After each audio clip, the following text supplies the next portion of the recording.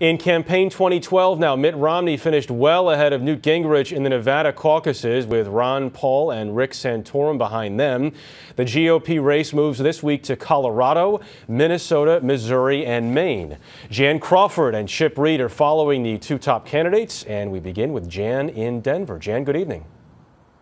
Well, good evening, Jeff. After that landslide victory last night, Romney has now won 3 out of the first 5 states for voting. And with his momentum and that campaign organization, it's going to be hard for anyone to stop him now.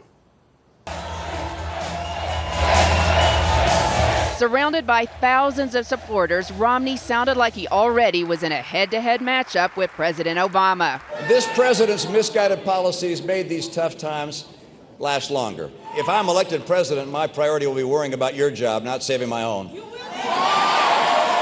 won big in nearly every category of voters, and edged rival Newt Gingrich with groups the former speaker needed to win: the very conservative, evangelicals, and Tea Party supporters.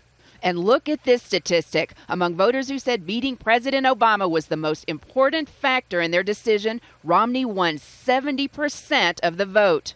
That widespread support even had Romney's wife, Ann, looking ahead. Now that we have all of you excited and energized and volunteering, we're going to need you again next November. But despite that decisive win, this race is far from over. Ron Paul and Rick Santorum have been campaigning hard here in Colorado and the other states that are coming up next. And then Gingrich, he's vowing he's going to stay in this thing until the bitter end.